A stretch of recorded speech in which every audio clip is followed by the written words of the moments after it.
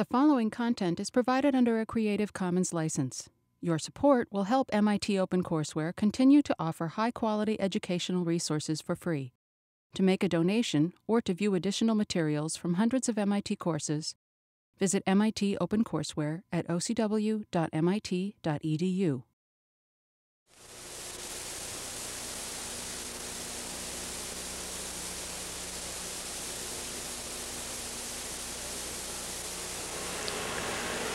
Hi. Today we start the part of our course that in the old days, in the traditional treatment, began the engineering form of calculus. In other words, what we have done is we have defined the derivative, the instantaneous change, as being a limit of an average rate of change. We spent a great deal of time proving certain theorems about limits. Now what we're going to do is to analytically take the limit definition of a derivative, which we have already done qualitatively, apply our limit theorems to this, and develop certain formulas for computing derivatives much more quickly from a computational point of view than having to resort to the original definition. In other words, what we're going to do is to go from a qualitative approach to the derivative to a more quantitative approach. And for this reason, I just call this lecture the derivatives of some simple functions to create sort of a mood over here. Now, the idea is this. Let's go back to our basic definition. The derivative of f of x when x is equal to x1, f prime of x1, is by definition the limit as delta x approaches 0, f of x1 plus delta x minus f of x1 over delta x. In other words, the average rate of change of f of x with respect to x as we move from x1 to some new position x1 plus delta x, taken in the limit as delta x approaches 0. Now, just to illustrate this, let's take, for example, f of x equals x cubed. In this case, if we now compute f of x1 plus delta x minus f of x1, recall that f is the function that does what? Given any input, the output is the cube of the input, so f of x1 plus delta x will be the cube of x1 plus delta x, minus f of x1, that's minus x1 cubed. We now use the binomial theorem. In other words, notice again how mathematics works. You introduce a new definition, but then all of the old prerequisite mathematics comes back to be used as a tool over here. We use the binomial theorem. The x1 cubed term here cancels with the x1 cubed term here, and what we're left is what? 3x1 squared times delta x plus 3x1 delta x squared plus delta x cubed.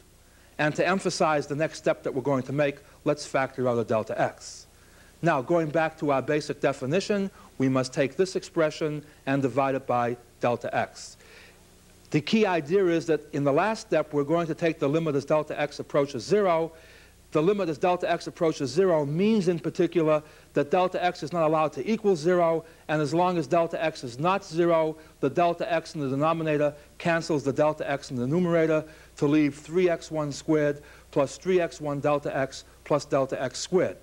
And now finally, to find what f prime of x1 is, we simply take this limit as delta x approaches 0. And notice what you're doing over here when you let delta x approach 0. We're going to be using the limit theorems. Namely, the limit of a sum is the sum of the limits. The limit of a product is the product of the limits. We can then take each of these limits term by term. Notice that the first term, not depending on delta x, its limit is just 3x1 squared. Each of the remaining terms have a factor of delta x in them.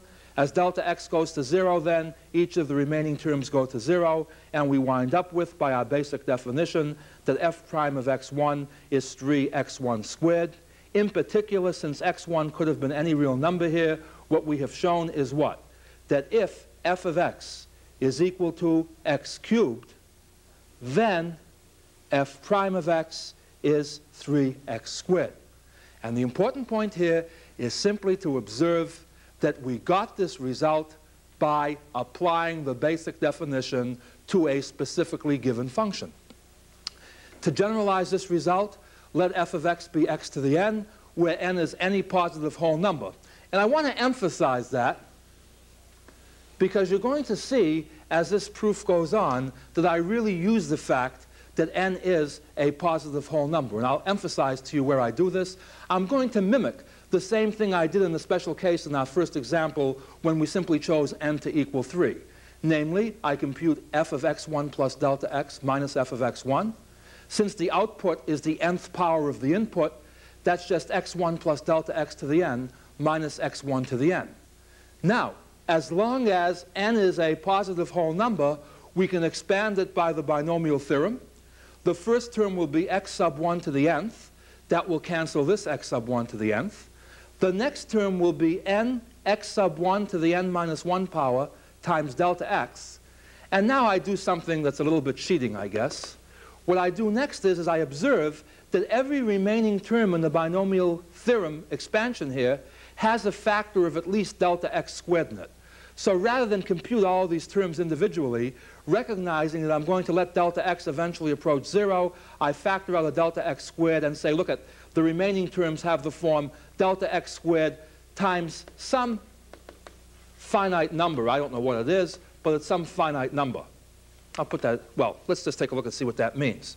In particular now, if I take this expression and divide through by delta x, we're assuming again that delta x is not 0 because we're going to take the limit as delta x approaches 0.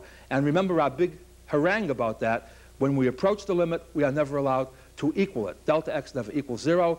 Consequently, I can cancel a delta x from the denominator with a delta x from the numerator. Canceling a delta x from the numerator knocks a delta x altogether out of this term and leaves me with just a single factor of delta x in this term.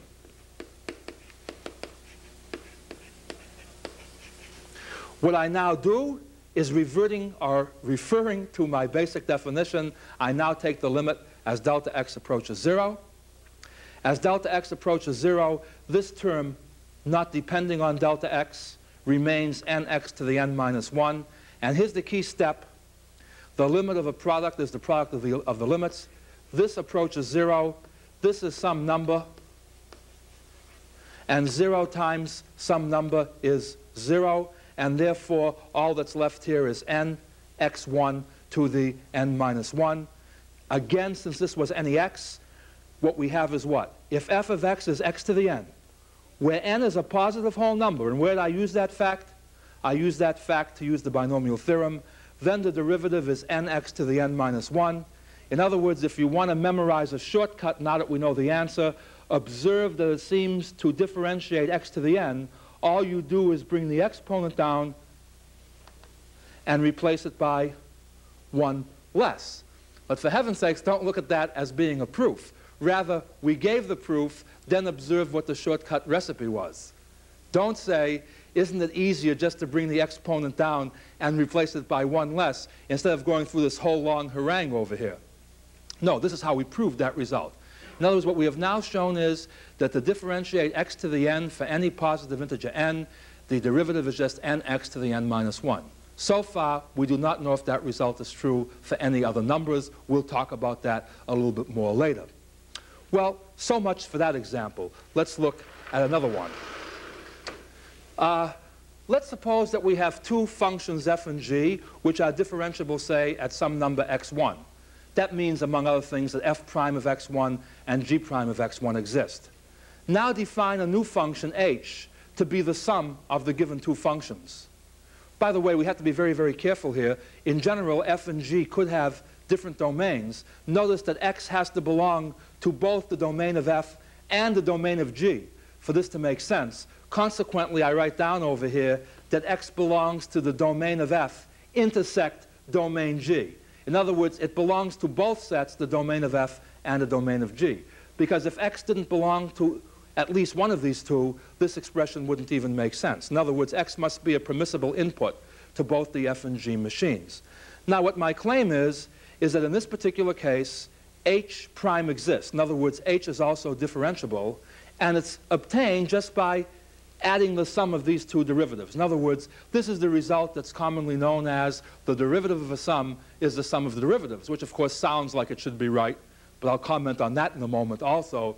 What I want to show is simply this, that h prime of x1 is simply f prime of x1 plus g prime of x1. Okay? And my main purpose is to highlight the basic definition. That's what I want to give you the drill on. Namely, how do we compute h prime of x1? We must look at h of x1 plus delta x minus h of x1, over delta x, then take the limit as delta x approaches 0. That's the basic definition that will be used over and over and over. At any rate, sparing you all of the details here, let's simply observe what? That h of x1 plus delta x, since h is the sum of f and g, is f of x1 plus delta x plus g of x1 plus delta x. Consequently, h of x1 plus delta x minus h of x1 is f of x1 plus delta x plus g of x1 plus delta x, that's this part, minus f of x1 plus g of x1. Now the idea is I want to divide this by delta x.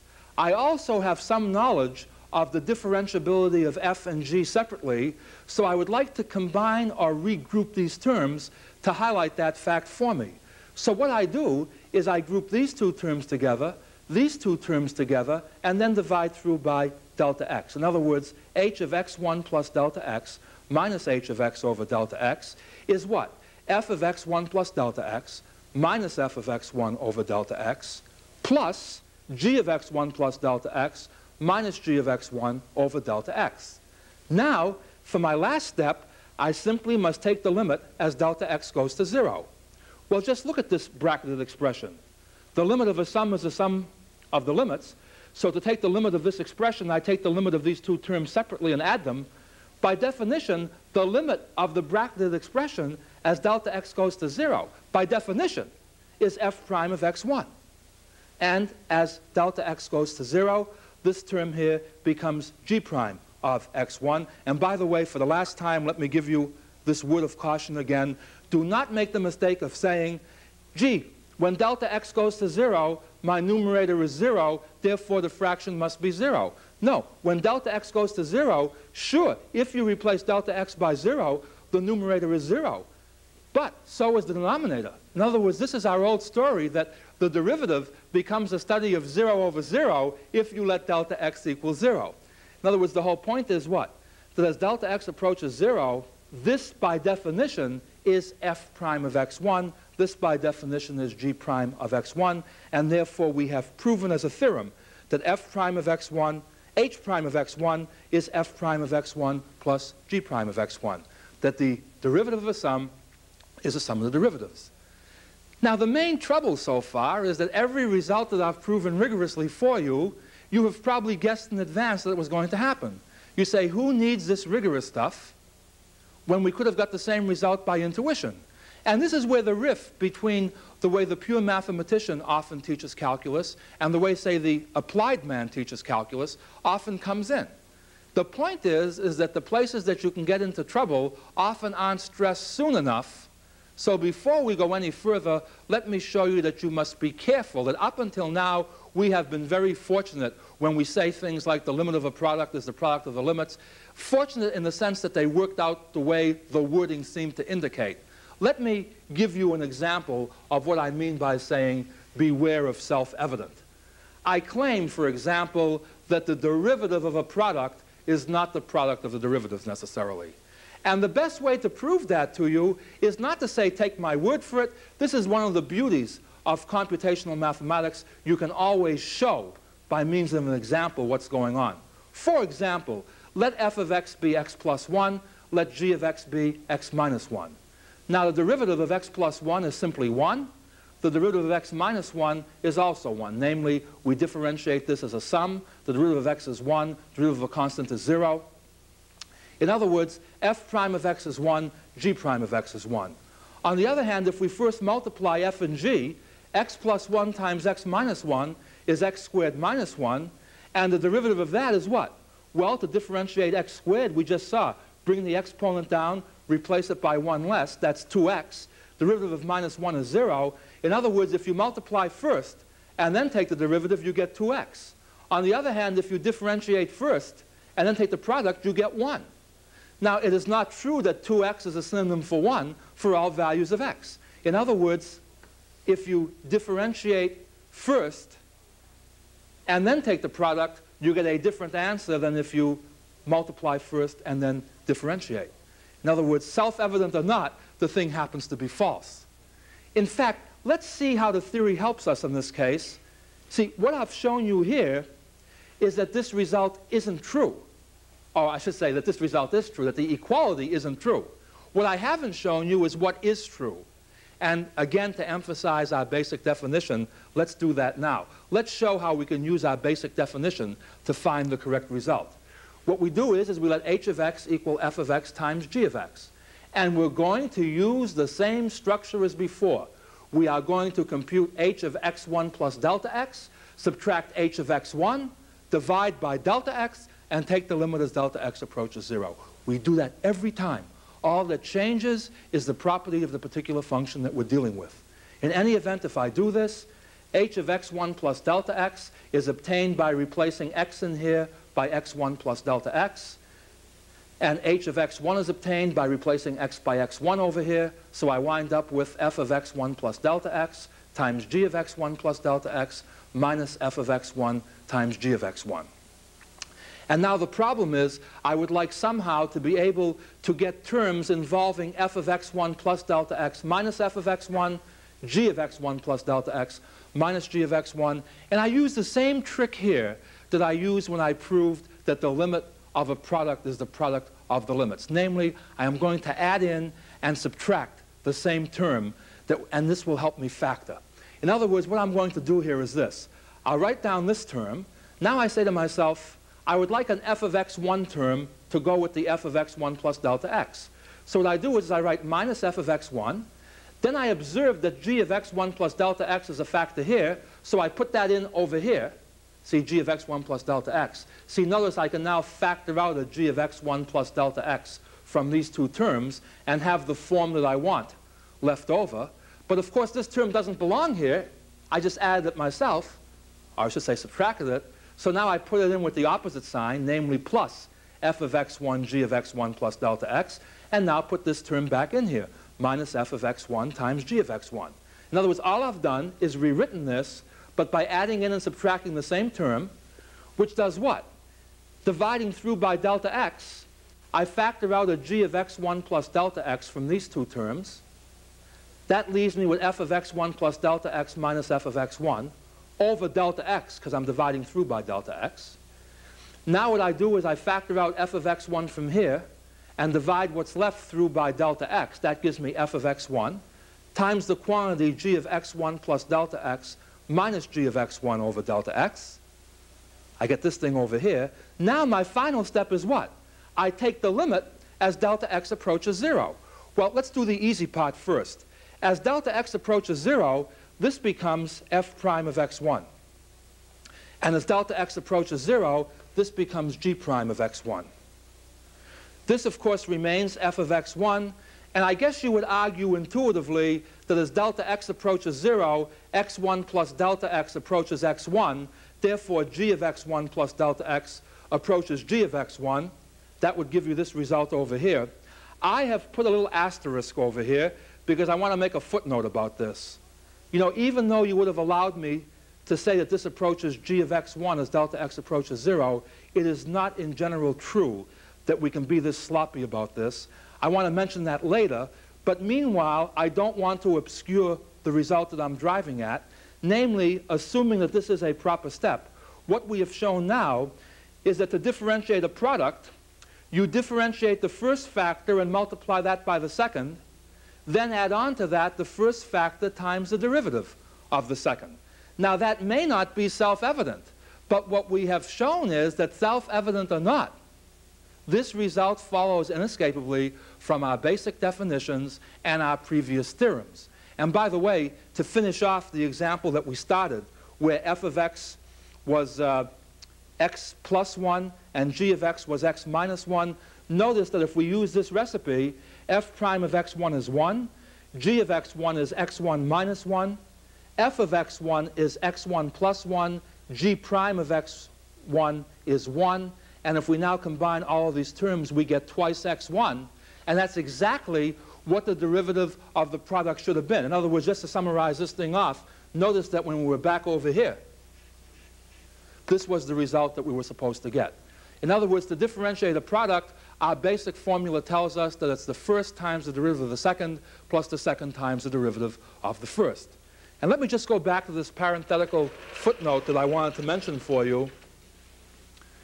It is not always, that the limit of g of t as t approaches a is g of a.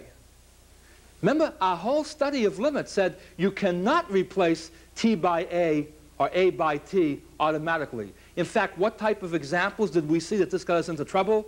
For example, let g of t be t squared minus 1 over t minus 1. Okay? Then the limit of g of t as t approaches 1. Well, as long as t is not 1, t minus 1 is not 0. We can cancel a t minus 1 from numerator and denominator. That leaves us with t plus 1. As t approaches 1, t plus 1 approaches 2. In other words, the limit of g of t as t approaches 1 is 2, but g of 1 doesn't even exist. G of 1 is 0 over 0. In other words, it's not true here that as t approaches 1, g of t approaches g of 1. In other words, you can say that when x1 approaches x2, f of x1 approaches f of x2. It doesn't have to be true. Why then could I use it in my particular example? And by the way, the situation in which the limit of g of t as t approaches a is g of a comes under the heading of a subject called continuity, and that is a later lecture in this particular block. We'll talk about it in more detail then. But for the time being, let me show you why we could use this in our present case. Again, we use a trick. We want to show that as x1 plus delta x gets close to x1, g of x1 plus delta x gets close to g of x1. And to do that, that's the same as showing that this difference gets close to 0 as delta x gets close to 0. What we do is utilize the fact, and this is very important, we utilize the fact that g is differentiable. And what we do is, and it doesn't look like a very significant step, but it is, what we do is we take this expression and both multiply it and divide it by delta x. I don't know if you can see the method to my madness here. The whole thing I'm setting up here is that when I do this, the bracketed expression now looks like the thing that yields g prime of x1 when you take the limit. And now that's exactly what I'm going to do. I'm going to take the limit of this expression as delta x approaches 0. The limit of a product is the product of the limits. As this bracketed expression, as delta x is allowed to approach 0, this bracketed expression by definition becomes g prime of x1. And obviously this is just the limit of delta x as delta x approaches 0, which is 0. The fact that g is differentiable means that this is a finite number, and any finite number times 0 is 0. In other words, the fact that g was differentiable tells us that this limit is 0, and that's the same as saying that the limit of g, the limit g of x1 plus delta x as delta x approaches 0 is in fact g of x1. As self-evident as it seems, this is not a true result if the function g is not differentiable, or it may not be a true result if g is not differentiable. Well, so much for that. There is one more recipe that's very important called the quotient rule. The one we just did was called the product rule. See, how do you differentiate the product of two functions? There is an analogous type of recipe for differentiating the quotient of two functions. And since the proof is very much the same as what I've already done, I leave the details to you. They're in the textbook. You can go through that in more detail if you wish. But the result is this. If f and g are differentiable functions, the quotient is also differentiable. And the way you get the result, and again notice how non-intuitive this is. Get this in terms of logic if you're trying to memorize it logically. You take the denominator times the derivative of the numerator, and you subtract off the numerator times the derivative of the denominator, and then you divide the whole thing by the square of the denominator. See, again, notice how overwhelming this course becomes if you try to memorize every result. Rather do what? Memorize the basic definition and derive these results. And believe me, once you use these results long enough, you'll memorize them automatically just by repeated use. Well, at any rate, let me give you an example of using this. Remember before we could only differentiate x to the n if the exponent was positive? Suppose f of x is x to the minus n, where n is now a positive integer. That means minus n is negative. How would we differentiate this? And the idea is, we say, look, if this had been a positive n, we could handle this. But x to the minus n, by definition, is 1 over x to the n. We know how to differentiate x to the n when n is a positive number. What do I have now? I have a quotient. So I use the quotient rule. F prime of x is what? It's my denominator, which is x to the n, times the derivative of my numerator. My numerator is a constant, so its derivative is 0, minus the numerator, that's minus 1, times the derivative of the denominator. But for a positive integer n, we know that the derivative of x to the n is nx to the n minus 1, all over the square of the denominator. But the square of x to the n is x to the 2n. And if I now simplify this, I have what? This is 0, this is minus n, this is x to the n minus 1, this comes upstairs as a minus 2n, so I have minus x n, x to the n minus 1 minus 2n. That's the same as what? Minus n, x to the minus n minus 1. And by the way, this is a rather interesting result, now that we've proven it. Suppose we said to a person, let's just bring down the exponent and replace it by 1 less. Well, if we brought down the exponent, that's minus n. And if we replace minus n by 1 less, that would be minus n minus 1. And lo and behold, that's precisely the result that we got. In other words, by using the quotient rule, for example, we can now show that the rule that says bring down the exponent and replace it by 1 less applies for all integers, not just the positive integers. In later lectures, we will show that it applies to fractional exponents as well as to any real number exponents as we go along. But I just want you to see the structure here. And in fact, I think in terms of what this lesson is all about, we have given enough examples. I think we might just as well summarize here and let it be, and let the rest come from the reading material and the learning exercises in general. And the summary is simply this. The basic definition of a derivative is f prime of x1 is the limit as delta x approaches 0, f of x1 plus delta x minus f of x1 over delta x. That basic definition never changes. We always mean this when we write this.